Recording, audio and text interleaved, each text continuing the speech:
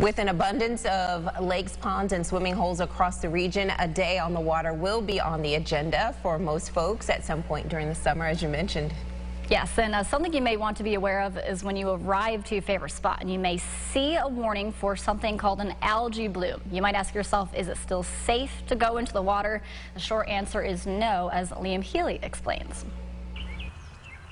Harmful algae blooms, or HABs, have been known to cause illness in both humans and animals after they come into contact with them.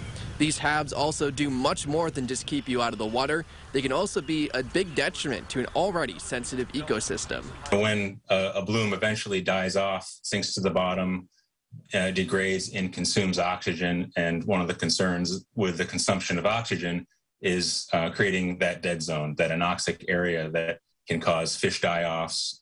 That's according to Brian Duffy from the New York State Department of Environmental Conservation, whose primary role is monitoring and assessing lakes across New York.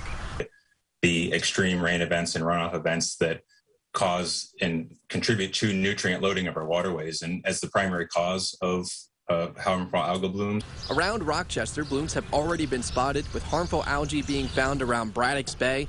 Another area of concern is blooms on Canisius Lake, which provide the drinking water to 1/3 of Livingston County residents. With more residential and commercial buildup around the lake, the risk of harmful runoff increases greatly. According to Mark Grove of the Livingston County Health Department, the residents of Canisius have stepped up their efforts to fight back. And really, we feel like we've developed a really great network around the lake that people know what to look for. They know how to look for these harmful algal blooms and then report them to us.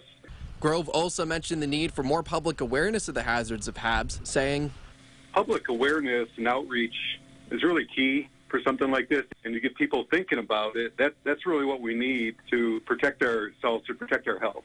Reporting in Livingston County, Liam Healy, News 8. For an updated list of current harmful algae blooms in our area, including the one at Braddock's Bay, the DEC maintains an interactive map of confirmed blooms, and we have a link to that map on our website.